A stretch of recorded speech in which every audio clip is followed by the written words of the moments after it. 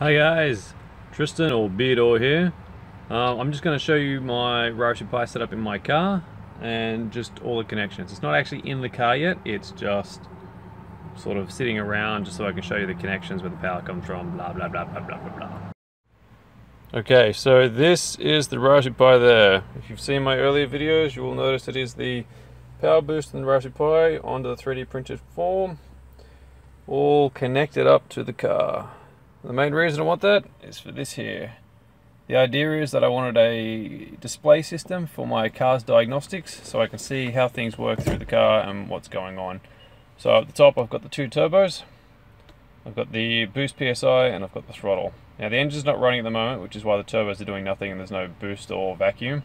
But you can see if I push my foot down the throttle there fills up. This program I wrote in Python, but this is a JavaScript on a HTML page. It's all worked out pretty well, and so that's all hosted by the Raspberry Pi. Now if you're wondering how it all works, I'll show you that now. At the moment it's getting power from my cigarette lighter, which goes into the PowerBoost, which allows the Raspberry Pi to stay active when it's turned off.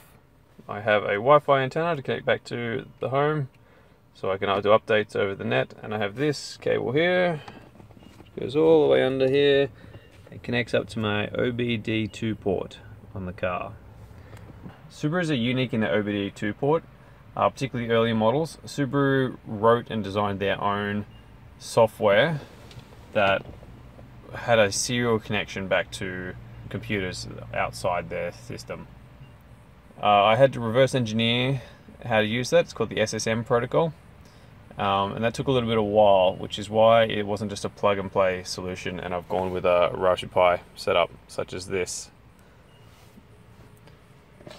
And here's the keyboard, which also connects wirelessly up to the Raspberry Pi. Eventually I am going to mount the Raspberry Pi just under here. There's enough space just for it to sit on its side, and then all this wiring will be up underneath the dash, and I'll hardwire in a 5-volt regulator instead of using a phone charger. Now I'll just explain quickly why we have so many gauges here. This is a Subaru B4. It's a Liberty B4. In other countries I think it was called the Legacy GT. And I have two turbos, but it's not a parallel twin turbo, it's sequential. I have a small one and a big one. Small one works in low range, big one takes over at the higher range. And what I was never quite sure was happening is which turbo was doing what. So the two gauges here, turbo 1, SM for small, BG for big. This one tells me how much of the wastegate of the turbo is open or closed, and this tells me how much the wastegate is open or closed on the big one as well. What this lets me know is how much exhaust gas is flowing through one turbo versus the other. And hopefully you'll see when I drive that the little one does a lot of work down low, and the big one takes over when I really want some power. The PSI is just, when it's one side it's boost, when it's the other side it's the vacuum, the line will be in the center. I'm still calibrating it, so don't hold me accountable to that one, guys. Anyway, that's the explanation. I'll take it for a drive now, and hopefully you can see how it works. Please remember, this is early stages and I'm not quite finished yet. Alright, hopefully you guys can see that back there. Let's take it for a run.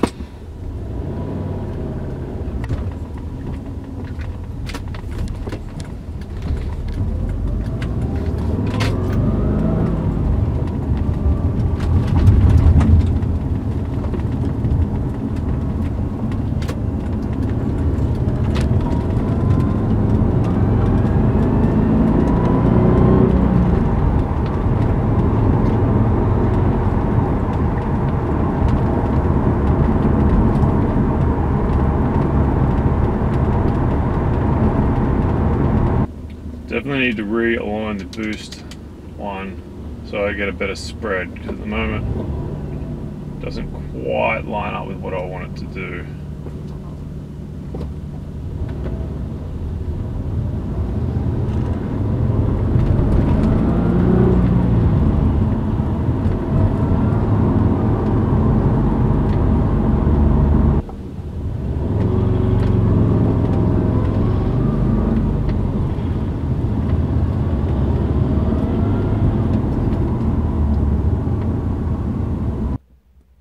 Alright guys, thanks for watching. That's it. Obviously it works. Still a few bugs to get out of the system there, but hopefully I'll work them out, and then maybe the next video it'll be inside the car. Thanks for watching. If you haven't seen the other videos about how I did all this, then please check them here. And yeah, thanks. Bye.